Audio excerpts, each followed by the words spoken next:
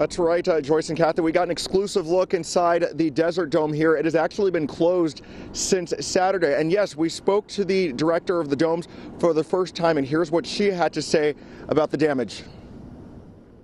The misperception is the domes are falling down. That is not correct. The domes, like any aging facility, has little nooks and crannies and cracks. Domes director Sandy Folleron showed us exclusively where a piece of concrete debris fell in the Desert Dome, which we saw from a safe distance.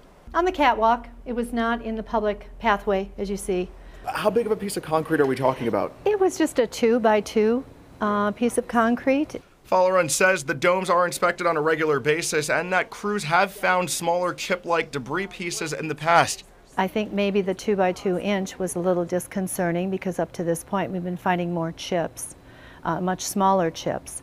But it was enough of a concern that the county exec decided it was worthy of closing the dome to continue the inspections. Knowing that there's been falling debris, however small or however big, for a few years now, have you ever worried for your safety? Never, never, never. Have you worried for the safety of your guests and the employees here? No.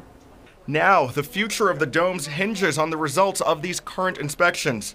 He'll give us some options for making the dome safe to allow the public back in. And back live, the county does want to hear from you about the domes. They are holding a public hearing on February 24th. Joyce, the domes are expected to be closed for at least 3 months. We are live at the Mitchell Park Domes tonight. Sheldon Dutez, WISN 12 News.